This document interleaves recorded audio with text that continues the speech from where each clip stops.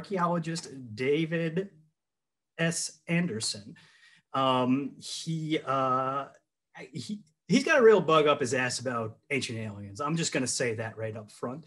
And I don't blame him because, well, he'll go into all the reasons himself, and you can see that.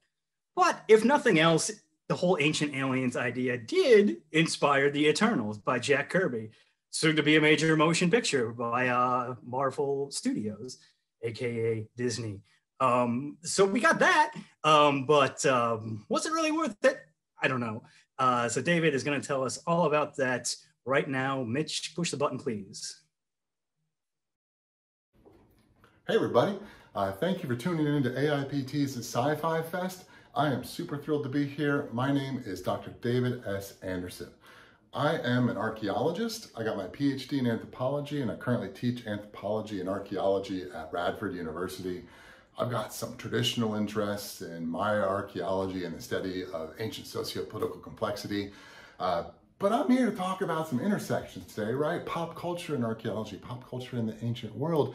In particular, I am very interested in what I would call pseudo-archaeology, where we get some strange alternative claims about the ancient world that aren't really supported by scientific evidence, but nevertheless are popular out there on the internet and the TVs.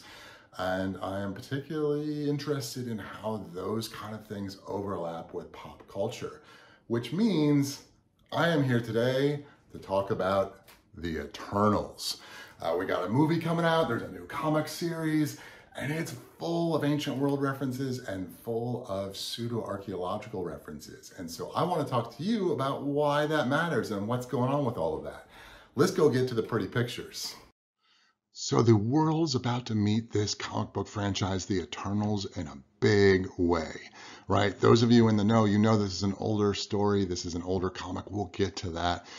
But so much of the modern pop culture lens has met Marvel characters through the MCU, the Marvel Cinematic Universe, right? And one of the next movies coming out in November is The Eternals, where we're going to meet these characters, these eternal beings. Now, being that this is the MCU, we're almost certainly going to get an origin story out of this film, right? We're going to meet, and what is the origin story? What's going on here?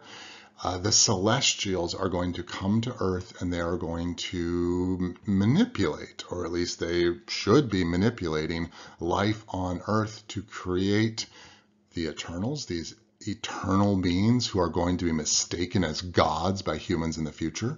They are going to create the deviants who are sort of the bad side of the Eternals, who are going to be mistaken by devils, or mistaken as devils by humans in the future. And then the Celestials are also going to create humans. At least that's how it went in the original comic book. We'll see what they do with the movie. Now, I think this is super significant because in the MCU, we are talking cosmology. We are talking about what is the grand picture, what does the universe look like, what does Earth look like, how are they created, where do they come from?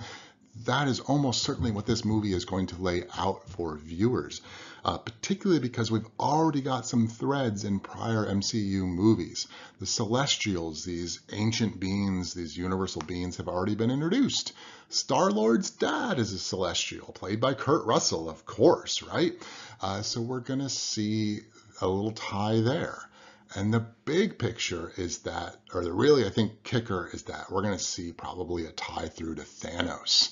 Because Thanos, this was kind of, lesser known or harder to find Marvel lore earlier, before, the last year.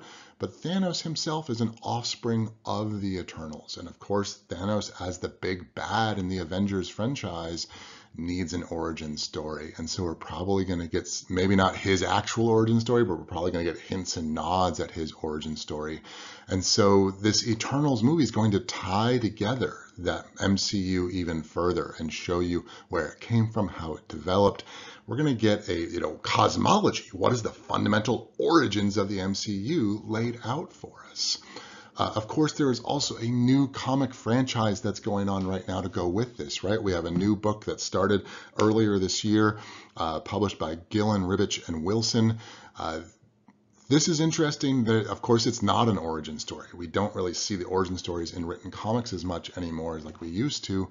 The modern comic book is far more focused on strife and battle in between and among the Eternals. Eternals betraying one another. Eternals being actually killed off and murdered. The Deviants have barely showed up in this comic book so far. And so I suspect, as much as these are both coming out here in 2021, the New Eternals comic book and the New Eternals movie are going to probably be very different. And yet they both fit and hit at that grand cosmology. What is the deep history? What is the origins of everything going on in Marvel's universe? Of course, this is an old story, right? This is not something that is just being picked up and written brand new for the movie theaters. This storyline is based specifically on Jack Kirby's The Eternals, which first was published in 1976. Kirby, of course, King Kirby is one of the grand masterminds behind the resurgence of Marvel Comics in the 1960s. He was partnered with Stan Lee. There's some famous strife between these two individuals in the backdrop, but Lee and Kirby were credited with the vast majority of Marvel's genesis in the 1960s and all the things that they did. Kirby kind of broke away and came back to Marvel, and when he came back to Marvel, he was given permission to do this storyline, what he really wanted to write, the Eternals. This was that origin story. And I love the way this book, #1, starts off, because it speaks to archaeology, to my roots, where what do you have? Basically, at the beginning of book 1 of Kirby's Eternals, you have a doddering old archaeology professor who is convinced that there's this like alien spaceport under a ruin, an Inca ruin in South America. And so he travels down to South America and finds, and he's got this weird guy cameraman traveling with him, who turns out to be an Eternal in disguise. But they find the ruins, and sure enough, underneath those ruins there is actually this spaceport thing. And it turns out that this summons the Deviants, and then the cameraman reveals himself to be an Eternal, and there's a battle between the Eternals and the Deviants, and we get this grand cosmology. This story also tells us that origin story about where not only the Eternals and the Deviants came from, but where human beings, Homo sapiens, you and I, actually came from. This story lays out that humanity was created by celestials. It was created by these sort of omnipotent space beings who came here and messed with life that was already existing on Earth to create us. This is grand cosmology sort of stuff. The interesting thing is that this is not the first time that Marvel, that Kirby, that comic books, that pulp fiction had ever played with this idea. In fact, it was a pretty common trope by the time we got to the 60s and the 70s. The most explicit one one of the ones that I really like, comes out in Fantastic Four #64 and into #65. This is like, almost 10 years earlier than the Eternals. And we don't know exactly who, or I don't know exactly who wrote this story, but Kirby and Lee are credited up at the top. And what do we have? We've got the same thing that happened in Eternals #1 9 years later. We have this doddering old archaeology professor who becomes convinced that there's a sort of a space alien port underneath some ruins in South America. And so he travels to South America to try and find those ruins. And sure enough, there's a spaceport underneath those ruins. And when this time he awakens a sentry robot who awakes to defend that spaceport, and the Fantastic Four swoop in and save the day. So instead of a battle between Deviants and Eternals, you get a battle between the Fantastic Four and this sentry robot when these ruins are uncovered. The next issue, we get a really cool thing that happens in #65. It is the first appearance of Ronan the Accuser, a Kree judge who comes to Earth to see why on Earth was this sentry robot awakened that was left there by the Kree a long time ago. And we get a very important little bit from Ronan here, where Ronan says that the Kree race has so much power that their technology must seem like magic to the Fantastic Four. This is the culmination of a long tradition that starts at least as early as the 1890s of fiction about aliens visiting Earth and aliens being perceived as gods and alien technology being perceived as magic. This is all stuff that's been laid out in comic book after comic book and pulp fiction story after pulp fiction story, so that by the time you get to the 60s and then the 70s when the Eternals comes out, it's kind of a standard trope. But there's a big difference between 1967 Fantastic Four number 64 and what happens 9 years later in the Eternals, because in 1968, another book came out. That book was the book Chariots of the Gods by this man, Erich von Däniken. Now, this book claimed it was all real. Basically, von Däniken says that aliens came to Earth in our ancient past, that they helped to create human beings. Actually, in this book, he winks and nods and suggests that the space aliens had sex with early proto-humans. He kind of pulls back from that later and suggests it's some sort of genetic engineering, but he's pretty straightforward about, the aliens picking beautiful women and mating with them in this book. And then he says that these aliens are going to be perceived as gods, that they're described as gods in humanity's ancient religions. And he says that their technology was viewed as magic. And his evidence, what his evidence is for all of this, he goes around the world and he visits different archaeological sites and he claims to find evidence of depictions of aliens, depictions of alien technology, and he claims to find things like, impossible constructions, rocks that were too big to lift or too big to carve or some sundry thing. This, of course, it's not the origins of ancient aliens, but it is literally the origins of the TV show. The modern TV show Ancient Aliens was produced in homage to the works of Erich von Däniken, and he has been occasionally an executive producer on the modern TV show shown on the History Channel. Now, there's some problems here. There's a few problems. There's quite a few problems here, really. Remember, I am an archaeologist, but before we get to the archaeology part, let me just repeat. By the time von Däniken publishes his book in 1968, Ancient Alien Contact, that aliens are gods and their technology is magic, this is an outright trope in science fiction. There have been dozens of authors who have actually written about this or used it as a ploy in their stories before we get to Erich von Däniken.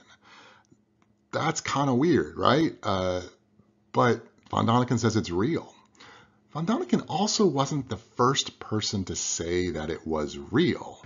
There's actually several authors that wrote similar things in 10 years and even 50, 60 years earlier to von Däniken, but they never got as much attention as von Däniken's books did. But interestingly, von Däniken was sued. After Chariots of the Gods came out, he was actually sued by some of these authors, claiming that he had plagiarized them. And that lawsuit was settled out of court. And, who knows? We all know, people sometimes settle out of court for, reasons that they just have to do it. It doesn't necessarily imply his guilt. But we do know that this lawsuit was brought. It was settled out of court, and subsequent editions of Chariots of the Gods had references to some of these earlier works all of a sudden. Nothing in his book was new. It was just popular in a way that none of these other books have been popular before. So that's kind of weird as a problem, right? I, as an archaeologist, also have some huge problems with this. There are some logical problems. There are some major jumps. The basic example of what's going on here is von Däniken takes everything out of context. Just finds some random cave painting, some random piece of ancient art, and tells you, the reader, to look at it and say, oh my God, doesn't that look like a space alien UFO something or another? And you're like, oh yeah, sure, I think it kind of looks like that, right? This on the screen in front of you is one of the classic examples. This, on the far right, you see the carved image of Pakal's sarcophagus lid. Pakal was a ruler of the ancient Maya city of Palenque. And this was the lid of his sarcophagus. He was actually buried underneath this image. It's a pretty complex image, right? If you look at that, there's a lot of lines, a lot of dots, a lot of things going on. This is a complex piece of iconography from a different culture that most of us aren't that familiar with. And Däniken's like, yeah, look at it. There's rocket flames coming out of the bottom. And see, he's sitting back in this chair and manipulating the controls of the flight deck with his hands. Like, sure, if you've never seen a piece of Maya art before, it kind of looks like that. I get that. But if you compare it to other pieces of Maya art, the elements in this image are extraordinarily common. And what you see in the center there, that sort of makes up the core of the spaceship, is a world tree. It is a very standard Maya cosmic image. The world tree is what connects this world with the upper world and this world with the world beneath us. And what do you see? You see Pakal, the ruler, falling from this world into the underworld at the moment of his death. And yeah, this was like laying on top of his mortal remains. That's a pretty understandable interpretation of this piece of art too, by, comparing it to other pieces of Maya art rather than just grabbing it, taking it totally out of context. My other favorite are the things like, like those rocks are so big they couldn't have moved them. It must be some conspiracy. People can move really big rocks. They can. It takes a lot of time, it takes a lot of effort, it goes slow, but it can be done. One of my favorite examples, Stonehenge. Stonehenge, the modern heritage site, to go and visit it and see it today as a tourist. On the solstice, they occasionally invite people to the site to move a block. And a couple of years ago, I think it was in 2019, they invited a group of third graders to come and move a multi-ton stone. And you know what they did? The third graders moved a giant stone, not one of the actual stones from Stonehenge, it's a replica stone, right? Or an example stone. But a bunch of third graders could move one of those stones. It takes time. It takes organization. But people can do amazing things when they work together. So that leads me to my third problem, right? The first problem is this is an old story. It's been told a million times before. The second problem is that there's huge gaps or jumps and leaps of faith in terms of archaeological and scientific methodologies of taking things totally out of context, ignoring chronologies, and all kinds of problems like that. But absolutely the most fundamental problem with von Däniken's claims that underlie the modern Ancient Aliens TV show, there's a fundamental sort of assumption that humans are kind of dumb and can't really do big complex things. And in particular, the vast majority of von Däniken's arguments, or examples I should say, came from places outside of Europe, non-Western cultures. The vast majority of his examples came from Central America, South America, Asia, Africa, places that had been colonized by Europe. And he only rarely and occasionally comes into Europe.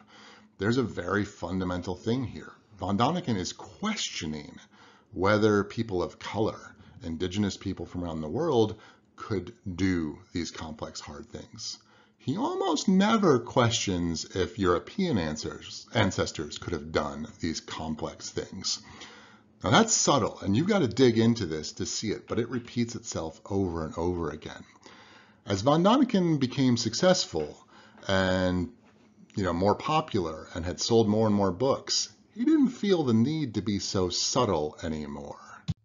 By the time you get to his 1979 book, Signs of the Gods, he flat out states his racial prejudices. When he says aliens, or asks, he always asks questions. It's just a question, I'm just asking. Did aliens separate Homo sapiens from the ape tribe and so leave a black race behind? He literally says that black people today are more like apes than white people are. He also says, was the black race a failure? that the extraterrestrials changed the genetic code by gene surgery and created white and yellow races because they left the others behind. Von Däniken is pretty darn explicit when he is basically saying, you know, we don't really need to explain the accomplishments of white Europeans, but the accomplishments of people outside of Europe, those needed alien help because those people couldn't have done it on their own. Now, that's some pretty messed up stuff, right? Inherently suggesting that one group of people didn't need help and another group of people couldn't have built pyramids or other buildings without space alien help, right? Ancient alien belief is inherently entangled with this kind of concept that some humans couldn't do things on their own. Now, Marvel sort of jumps into this pile. How does this all fit together? Marvel had been doing Ancient Alien lines long before Von Däniken came around. And those Ancient Alien lines were still kind of problematic, but they weren't as overtly problematic until now. But when Von Däniken sees so much success, Marvel jumps on the bandwagon. In '75, they published Marvel Preview Presents #1, Man Gods from Beyond the Stars. This actually explicitly tells Marvel readers to go and check out Erich von Däniken's work, along with a bunch of other paranormal and pseudoscientific work. 1 year later, we get Jack Kirby's The Eternals, this inherent ancient alien story. Kirby doesn't name check von Däniken, but he does imply in his letter to the readers in here that this might be fact, this might be fiction, I don't know, we're kind of in the middle here somewhere. It could be one, it could be the other. They're happy to jump on this successful meme, the successful idea of ancient alien contact and sell more comic books from that process. A lot's changed since the 70s, and Marvel is very conscientious about the significance and the impact of their comics at this point. And this is, I guess, where I'm kind of probably worried as an archaeologist with this new movie coming out, with this new Eternals comic book series. It entrenches cosmology, right? It's not so much about what the storyline of the movie is or the storyline of the new comic book is. It entrenches the cosmology of celestials coming to Earth, creating humans, not just Eternals and Deviants. That's the whole comic book fiction fun stuff. But it entrenches this idea that humans needed to be created by space aliens, and then in particular, you know, underneath that some humans might be better than other humans in this whole process, and that's pretty repugnant and problematic. But here's the kicker before I let you go, because whenever I go off on these things, they're like, it's just fiction, nobody cares, nobody watches the Ancient Alien TV show, they just laugh at it. Do they?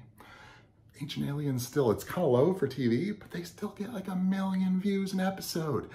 1 million people aren't going to watch me talk about this stuff. That's a lot of people. The other thing, the real kicker in the latest survey data that I have in 2018, 41% of Americans said ancient alien contact was real. 41%, that's huge. That's almost half of America thinks that I and my entire profession has been lying to them, not just today, but for the past 150 years that my profession has existed in. Things like Eternals, I love this stuff. I'm a huge fanboy. I got all my D&D books down here, I got all my comic books down here. I'm a huge fanboy of this stuff. I'm not saying you can't play with these ideas and have fun with these ideas, but we have to be concerned and significant and understand what that baseline idea is. The baseline idea behind ancient alien contact is that white Europeans could have built anything. People elsewhere around the world, kind of problematic. Maybe couldn't do it on their own. Might have needed alien help. And that's a problematic sub-thread to a new Marvel Cinematic Universe movie. Thanks for tuning in. Great to see you all. Come and follow me on the social medias. You can find me at DSA Archaeology on Twitter, on Instagram, on Facebook, and all those places. Stay tuned for the next episode and stay tuned for a Q&A. Great to talk to you all. All right, David, thank you for a wonderful and yet somehow depressing talk. I'm going to unmute you right now. Bringing the joy everywhere I can. Well, here's the thing. I mean, I mentioned earlier after Blake and Bassett, I said, you know, we can enjoy these weird ideas. I love watching Bigfoot shows and all that. But I'll tell you what, I can't get through 5 minutes of Ancient Aliens. I've tried. It's a problem. Yeah, it's like I'm terribly sorry. His name's not in front of me, and I'm forgetting his name. But the gentleman who was talking about Rick and Morty, the science behind Rick and Morty. I mean, he was talking about Yeah, Matt Brady. we want to use this pop culture to inspire people and to lead them to new and great things. But some of those great things are eugenics and racism, and that's kind of problematic. So we have to, take that up front whenever we can. Yeah. But I suppose everything from the past is going to be a little icky. I tell you what, though, Stephanie had the question earlier, and it kind of relates to like that Von Däniken quote you put up about a failed race and all that. Oh my God, I had never, I've been steeped in this stuff for decades now, and I never came across that quote. That's pretty horrific. But it brings up the question. I mean, somebody who just randomly turns on Ancient Aliens, just because there's nothing else on. Not that this is an excuse, but do you think that they realize just how racist he really was? I think a lot of people don't, and I think this sort of hits at the inherent difference between systemic racism and individual prejudice, right? It's just because you watch the show, you aren't all of a sudden magically racist somehow, and you just because you didn't recognize or see the racism implicit in the concept doesn't mean that you're too dumb to see it or that you're somehow unduly influenced yourself. It's just that it's when you see it over and over again, like you said, he's rarely that explicit. He got really explicit in that this Signs of the Gods in '79, but he's rarely that explicit, and the show's Right. never that explicit. But if you look at the pattern over and over and over again, that is sort of the fundamental underbelly of all this stuff. Yeah, I have to assume because you said, I forget, you probably know, when did the Eternals debut? I assume it was before. '76. Yeah, so before Von Däniken kind of exposed him. Yeah, before that explicit version, but he had 3 books out by that. Chariots of the Gods is '68, and he had several books in the early '70s. I believe he had 3, if not 4 books published before the Eternals debuts. No, Jeb J. Card, who will be on our conspiracy panel with James Tynan later, I think, this has got to be a part of it. Do you know if Kirby was influenced by the Shaver mysteries at all? Because the Deviants really into that. Yeah. So I saw Jeb bringing that stuff up. Maybe Jeb knows specifically. I don't know specifically. There's an obvious, clear echo in Kirby's work with the Eternals to Richard Shaver's stories for Amazing Stories, with these secret underworld demons sort of plaguing the world. I've been asking this question in general for not just the Eternals, but for a lot of Kirby's work, because Kirby brings in a lot of pseudoscience, a lot of paranormal stuff. What was he specifically inspired by? I've read a couple of bios of Kirby. It doesn't seem like there's a ton published about him. And my impression, especially from the 1960s, is that he was just churning stuff out so fast that I kind of think, my impression of artists working in those kind of conditions, I'm not sure they're conscious of what they're being inspired by at that point either. For sure. But clearly Kirby is picking up on paranormal literature and other, pulp fiction and other comic books and running with it. And so I think there's almost certainly a direct connection back to Richard Shaver. I don't know if it's been specifically like point by point tied back to him. If anybody else has any questions, go ahead and post in the chat. I listened to a podcast called Marvel by the Month. It literally looks at all the Marvel comics that came out in whatever month, starting all the way at the beginning with Fantastic Four #1. And in those first couple of years, it was a 2-man show. It was Lee and Kirby was drawing like 50, 60 pages a month, which is impossible by today's detail standards. But he was a workaholic. He had debts to pay off. He had kids to feed. So it all, just like with all of us, I'm sure it all jumbled up in his head and then spilled onto the page. Yeah.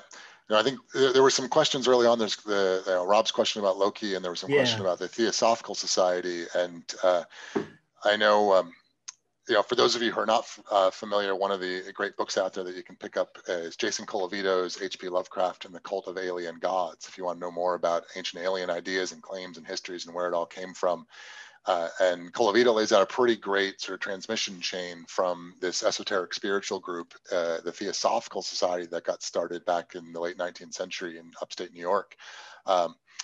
And the Theosophical Society, and Helena Blavatsky was one of the founding authors and influencers, and some of her writings really get into this idea of early human history being influenced by spirits from beyond this realm or beyond this world. And it's very reminiscent, and there is a direct chain of transmission to sort of modern ancient alien claims, although hers were, I think she was far more just straight up spiritual about this, not necessarily like actual alien spaceships coming down to the world in this whole process. And the original question someone asked was whether people today are aware of how much Ancient Aliens is inspired by Theosophical Society beliefs. And it was funny because I've been to the Theosophical Society. I went for like a week-long retreat a couple of years ago and sort of tried to blend in and go to all the talks and whatnot.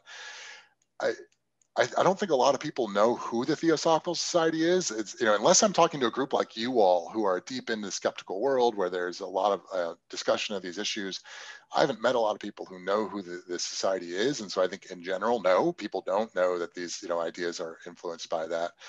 But the Theosophical Society also seemed to have, like, people I spoke to at the society didn't have much thought or awareness that there might be some connection between Blavatsky's writings and modern alien belief sort of in the same way. And so I think a lot of that connection has it's there, it's real, but it's so sort of long and drawn out that I'm not sure many people are aware of it at all. Yeah. Well, it's interesting to think about, and it'll be really interesting to see how the Eternals movie plays out.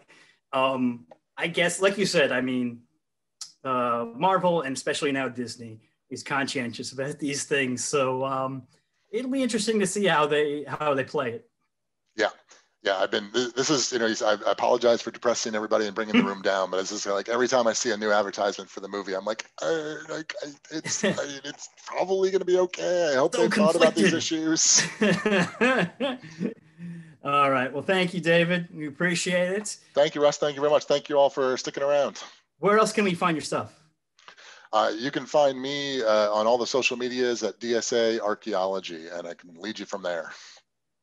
Terrific. Thanks, Dave. Thank you.